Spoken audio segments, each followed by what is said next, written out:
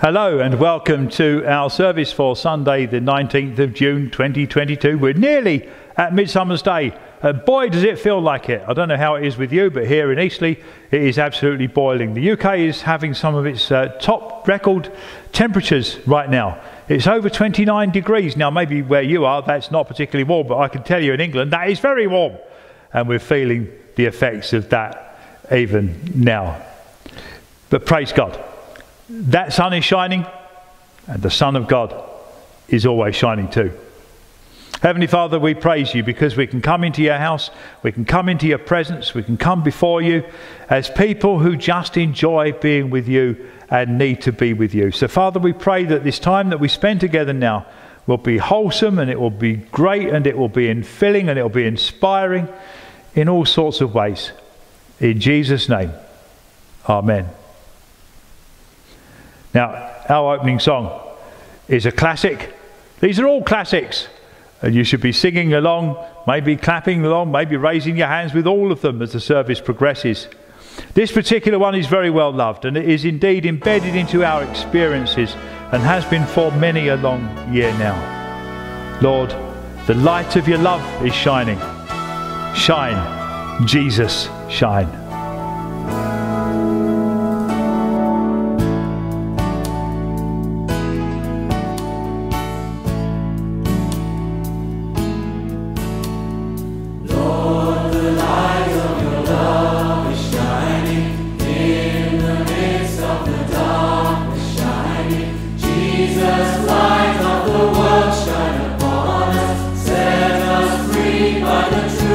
Name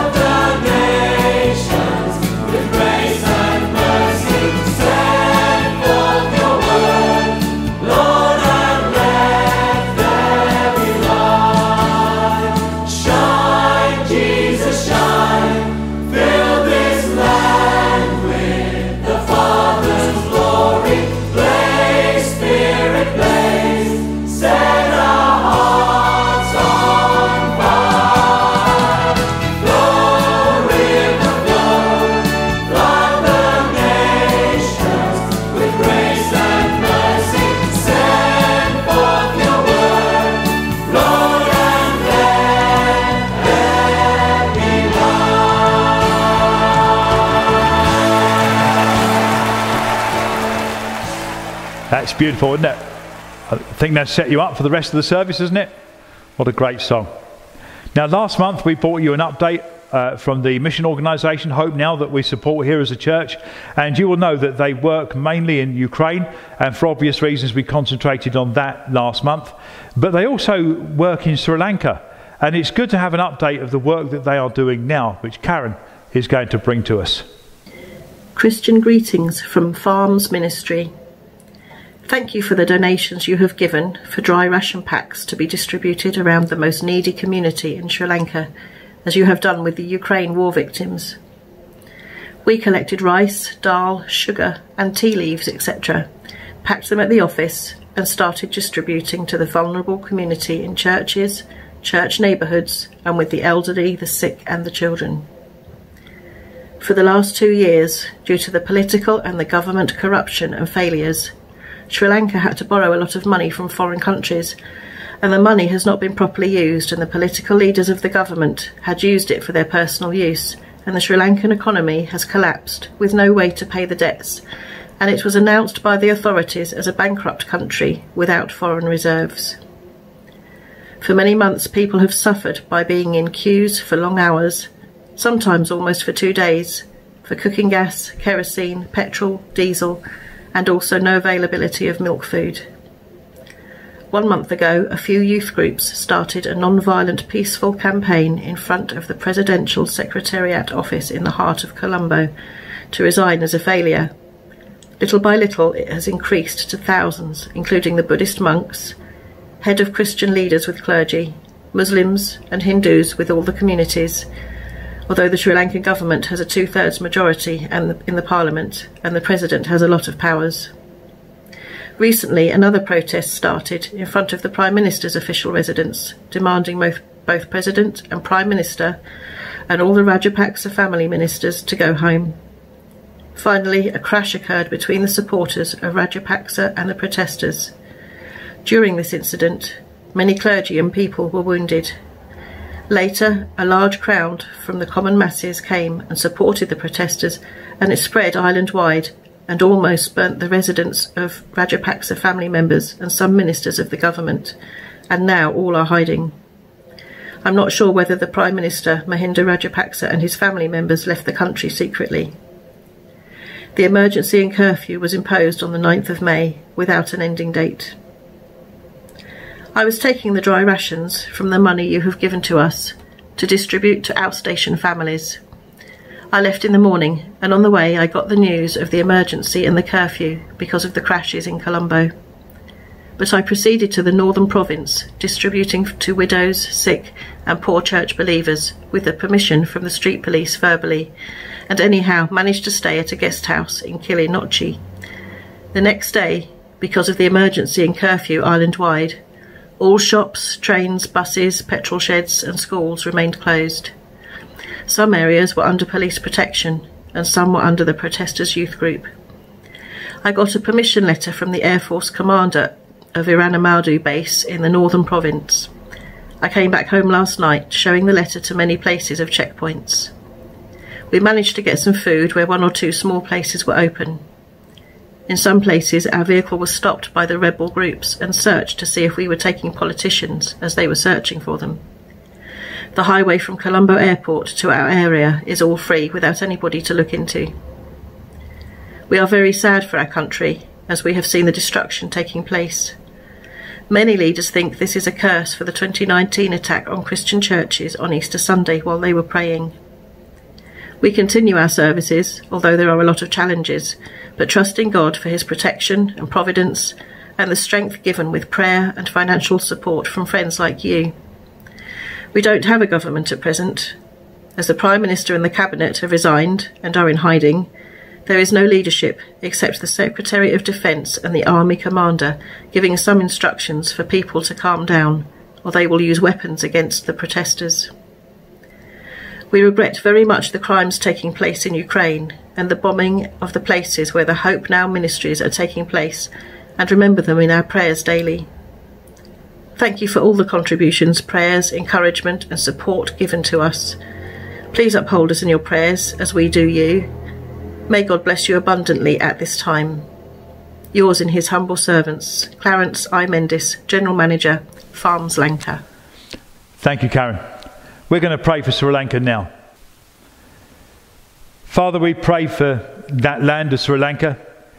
Lord, the wonderful thing about you and your Holy Spirit is you are all over the world. Lord, you are in every nation, in every tribe, in every tongue, in every people group there is.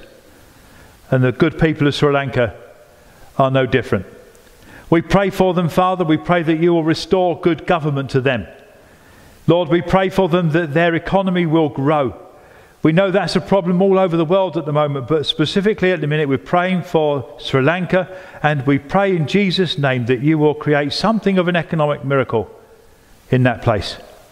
We pray for the church there, Lord. We pray because it is in places persecuted, Lord, and we pray against persecution. Obviously we do, not just of the church, but of any group of people. But we ask you, Father God, to strengthen your people there, Lord, to strengthen their leaders, to give them resilience and resolve to see the race run to the end. And Father, we pray in general that you will bless that nation, bless that land, and restore it to a good place in you. In Jesus' name. Amen. Now we come to a classic hymn. Third Sunday in the month we have hymns, and there's no better hymn, well in my view anyway, than this one. It encourages us to praise my soul, the King of heaven. To his feet thy tribute bring. And we will.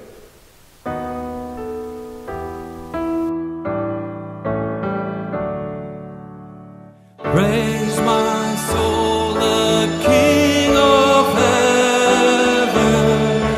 To his feet thy tribute bring.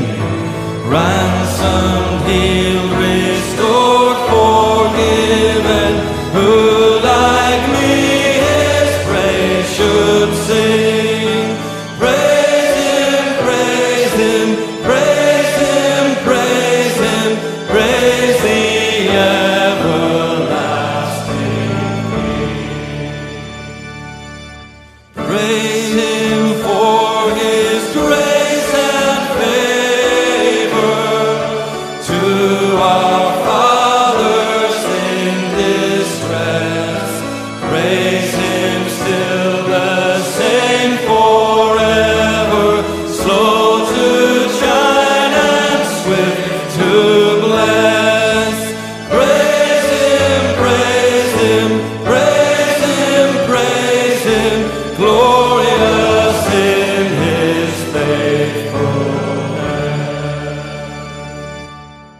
Father, like he tends and spares us, well our feeble frame he knows. In his hands he gently bears us, rescues us from all our foes. Praise him, praise him, praise him, praise him, widely as his mercy flows.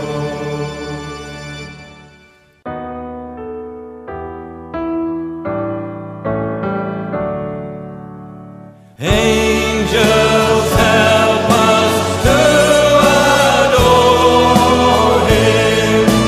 Ye behold him face to face. Sun and moon bow down before him. Dwellers all in time and space. Praise him, praise him, praise him, praise him, praise him, praise him, praise him, praise him, praise with us and our praise.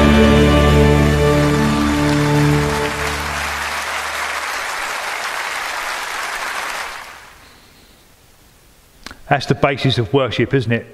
To his feet, bringing our tributes to him.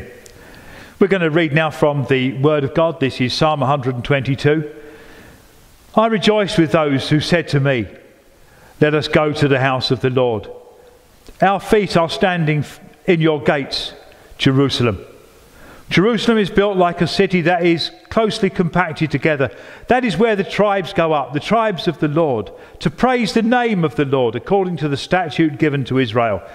There stand the thrones of judgment, the thrones of the house of David. Pray for the peace of Jerusalem. May those who love you be secure. May there be peace within your walls and security within your citadels. For the sake of my family and friends, I will say, peace be within you. For the sake of the house of the Lord our God, I will seek your prosperity. Beautiful. So as we come towards the message, we want to talk about the power of God working in our places of worship. So what better song could there be for us than to sing Be Still, for the presence of the Lord is moving in this place.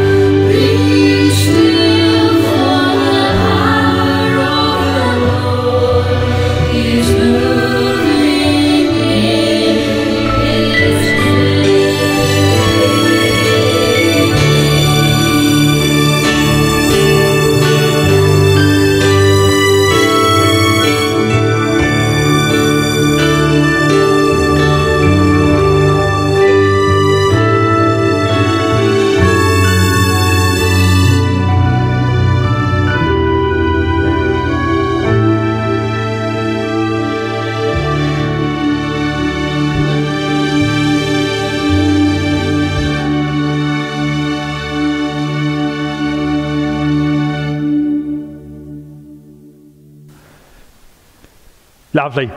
I hope you were singing along with that. I'm sure you were. You can't resist it, can you?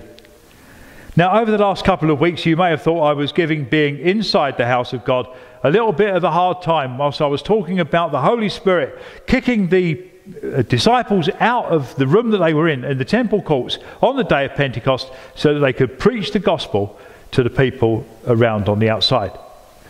Now, to be honest, I'm actually a big fan of people coming into the house of God as well. Whilst I genuinely don't think the church should be confined into its buildings and restrained by its walls, I do think we should be using these buildings as a resource for the communities that we serve on God's behalf. To use our building here as an example, whilst Emmanuel is growing, it's still very much a small church, but even here our building is very widely used. We have a preschool that uses it every day of the week. We have our Sunshine Corner Breakfast Club that we have people coming into. There is our ladies' Bible study and fellowship group. There is our Sunday services, as you will know. We also have ad hoc services in here from time to time, weddings and funerals and baby dedications. And this building is used for national and local elections too. The people of the community know where this place is, and they're not afraid to walk through the door. At least that's part of our prayer for this place. Christians and people who are not yet Christians of all ages come to this place and they eat together and they drink together, they talk together, they listen to each other, they laugh together, they cry together. And that's the kind of thing that our church buildings should be being used for. This building was opened as a mission hall in 1905, and it has been a mission hall for the whole of its 117-year existence. The mission is no different now to what it was back then at the start of the 20th century. And of course, this is the only church building on our street corner. Now, that's not to give it an exclusivity. I'm not saying that to build up our church, because you've only got to go down the road to the next corner and you'll find the Anglican church there, also serving God in its very special and unique way. Go for the rest of the town. There are other churches that are doing exactly the same thing, using their buildings for the blessing of the community and to the glory of God. Churches come in all shapes and sizes, and actually they meet in all sorts of places. They have their own range of activities, and I praise God for every single one of them. Every church is unique, and I think that is magnificent too.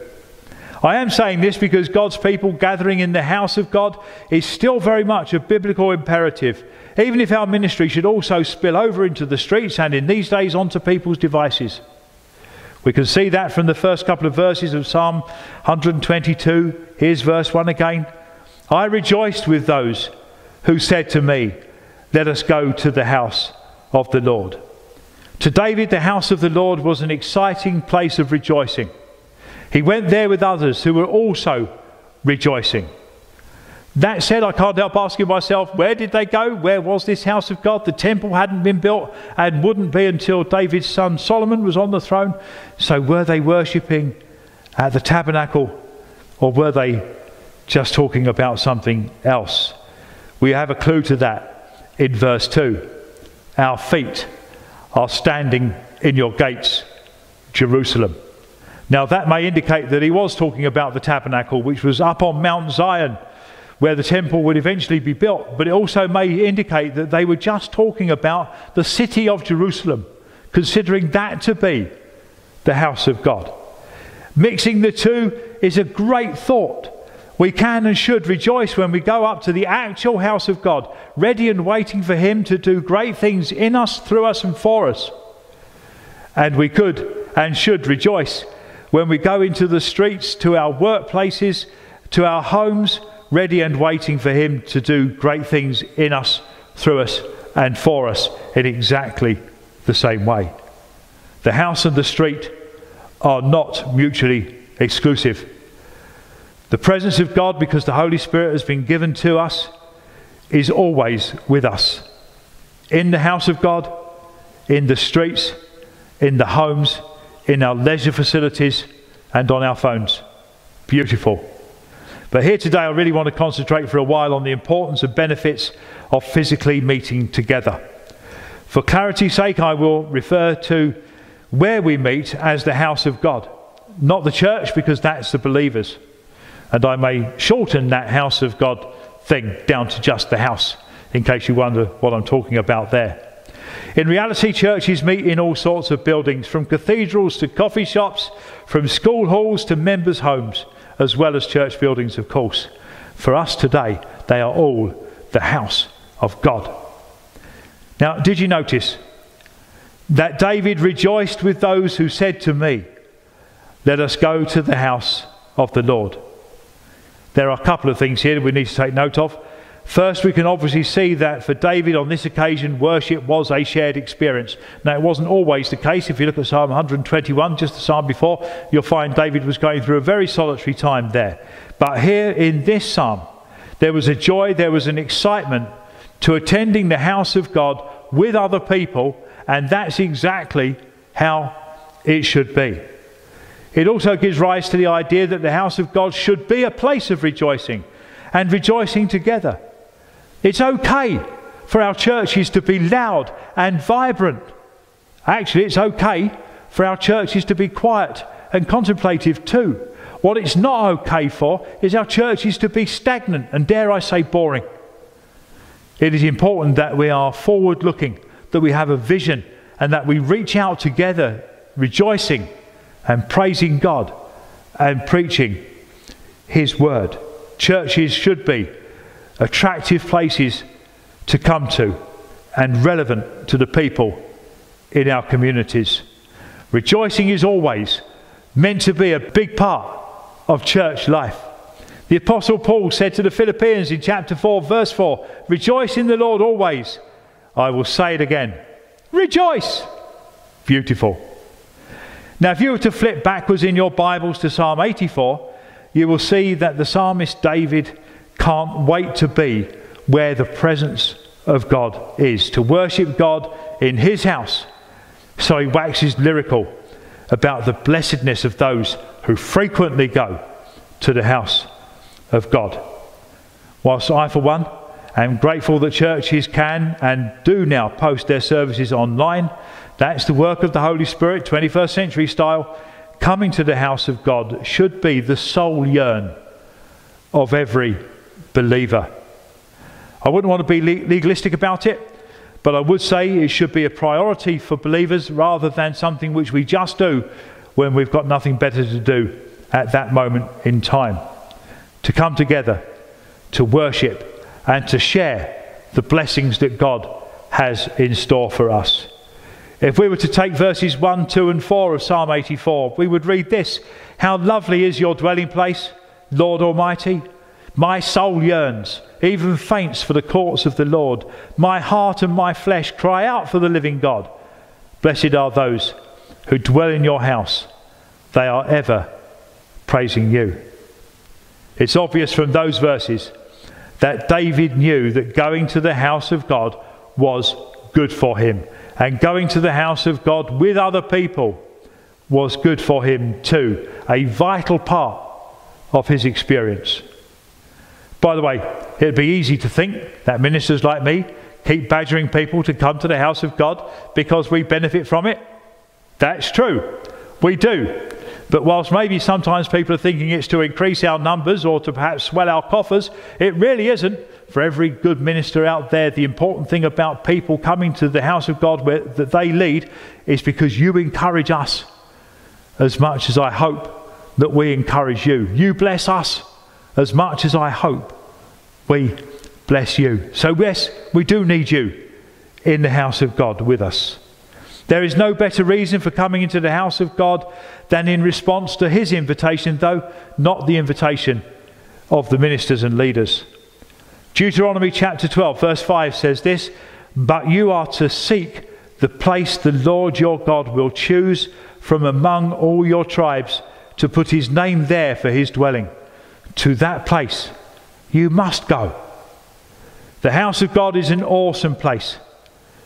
But because it is where God has chosen to interact with his people, not just because it is the house of God. God has chosen to be there. The presence of God there makes it special, makes it holy, makes it blessed. It is the place where God is revered and revealed to those who worship him and open his word. Moses wrote Deuteronomy, of course, and he knew the benefits of being in the house of God as much as King David did. David talked about rejoicing, didn't he, on his way to the house of God with others who were rejoicing. And a couple of verses later in Deuteronomy 12, in verse 7, Moses says, "There in the presence of the Lord your God, you and your families shall eat and shall rejoice, because the Lord your God has blessed you." Now, doesn't that really describe what we do in churches? We eat together and we rejoice in the house of God. Wonderful thing, isn't it? But I hear you say that there in the Psalms and in Deuteronomy, that's Old Testament. Maybe it wasn't so important in the New Testament when the Holy Spirit had been poured out upon them and they could go anywhere and everywhere and still be in the presence of God. Now, it's true that the landscape did change a bit in the transition from old to new, especially after the church was dispersed from Jerusalem and the temple was out of reach for many of them. But that's all. To the early church, meeting each other in the house was still important. Be that in the temple, if they were still in Jerusalem, or in each other's homes. Acts 5:42, day after day, in the temple courts and from house to house, they never stopped teaching and proclaiming the good news that Jesus is the Messiah.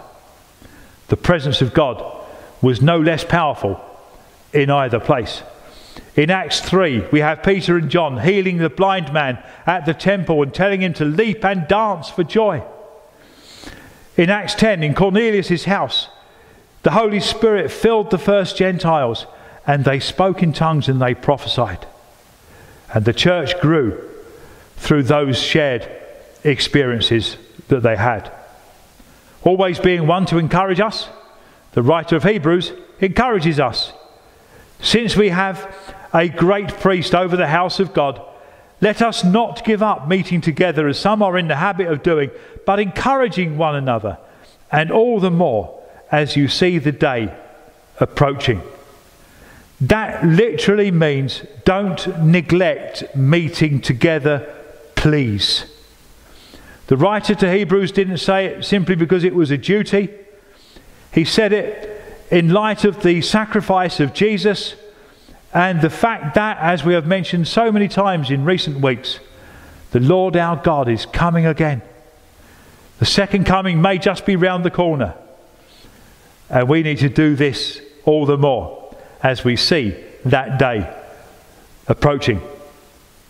But crucially, and you'll have noticed this from those verses, it is about encouraging one another. Coming to the house of God recognises our individual roles in making the house of God a place of encouragement, a place to be at each other's side, a place to sit and listen to others, a place to encourage them, a place to talk to them, a place to raise them up. It's not just about coming and singing or listening to the message preached by the leader. It's about being church together and encouraging one another so that we grow together. Heavenly Father, I praise you for every truth of your word, and your word is full of truth. Lord, these words that I've spoken today, Lord, may be the words of a preacher, but the heart of God is in them because it is your word, Lord. And I pray we will examine ourselves and make sure, Lord God, that we spend as much time in the house of God as we practically can to encourage one another and to grow. In Jesus' precious name, amen. Now we're going to end our service on a great note of victory. Again, this is another song that you will know so well from your experience in church if you've been around for quite a number of years. It absolutely rocks my heart every time we sing it. I want to shout to the Lord. Why? Because I want my Jesus, my Saviour, to be recognised.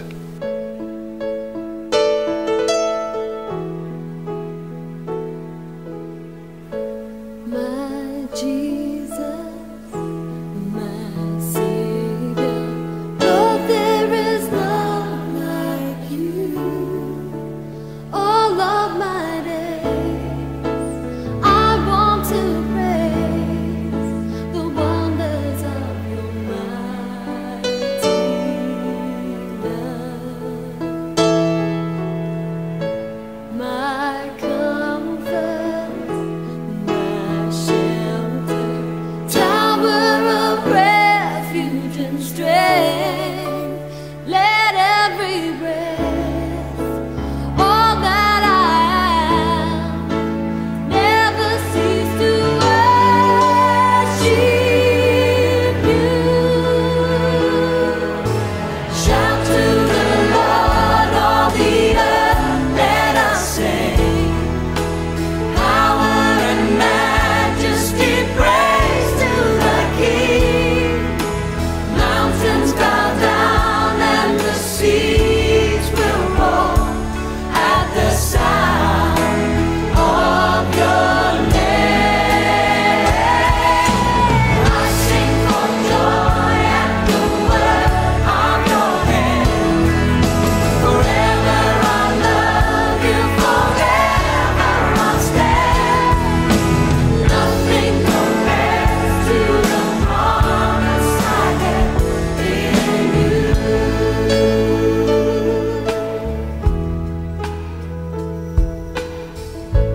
My Jesus, my Savior, Lord, there is none like you. All of my days, I want to praise the wonders of your mighty love. You're my comfort and my shelter. You're my tower of refuge and strength. Let every breath, all that I am, never cease to worship you. Shout to the Lord, all the earth, let us sing. Power and majesty, praise to the King. Mountains bow down and the seas will roar at the sound of your name. I sing for joy at the word of your hand. Forever I'll love you, forever I'll stand. Nothing compares to the promise I have. Oh, shout to the Lord, all the earth, let us sing. Power and majesty, praise to the King. Mountains bow down and the seas will roar at the sound of your name. I sing for joy at the word of your hand. Forever I'll love you, forever I'll stand. Nothing compares to the promise I have in you.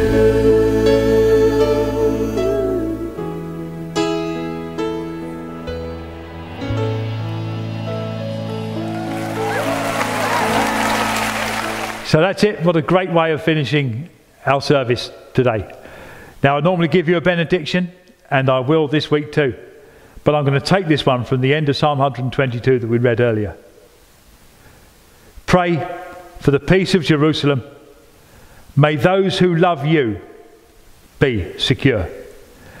May there be peace within your walls and security within your citadels. For the sake of my family and friends, I will say peace be within you. For the sake of the house of the Lord our God, I will seek your spiritual prosperity. Take care of yourselves. See you in 7 days.